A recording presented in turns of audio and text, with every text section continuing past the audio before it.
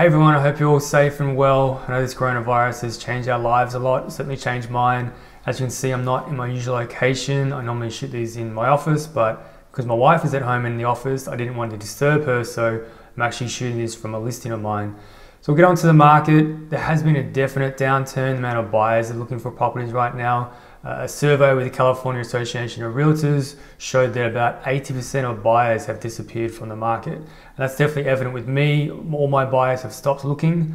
My sellers are optimistic, including the one that I'm sitting at now. And we were lucky enough to put this in escrow just 5 days after we hit the market. What was interesting though is that I only got about 3 or 4 phone calls. And so to kind of get an idea of the amount of interest this property had, I went to Redfin. And at the moment, it's got about 3,000 views. And of those 3,000 views, I'm sure a lot of people are just couch surfing and just checking things out. But it does have over 100 favorites, meaning that the buyers really love the home, but they're not confident enough to get outside and take a look in person. So this property was interesting because the buyer actually purchased this sight unseen.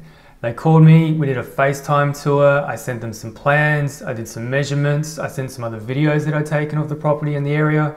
And we actually went into contract without them seeing it in person.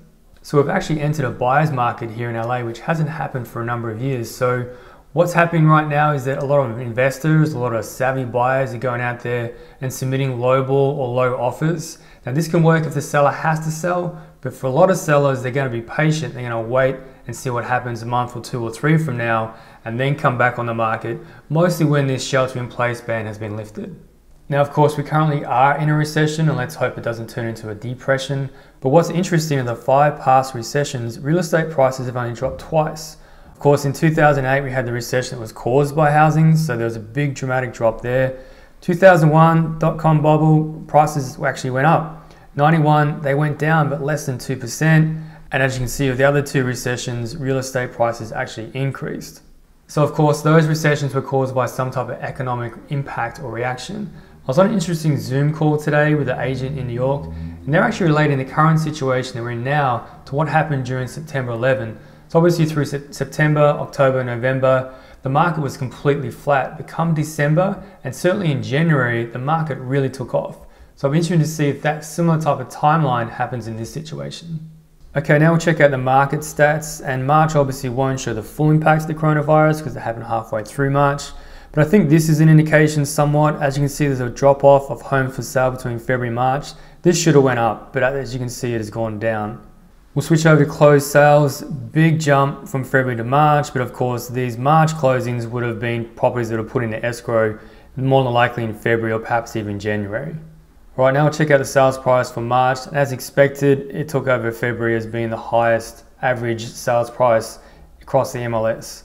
Okay, so just finally on interest rates, I know before when coronavirus hit, the rates seemed to be at all-time lows.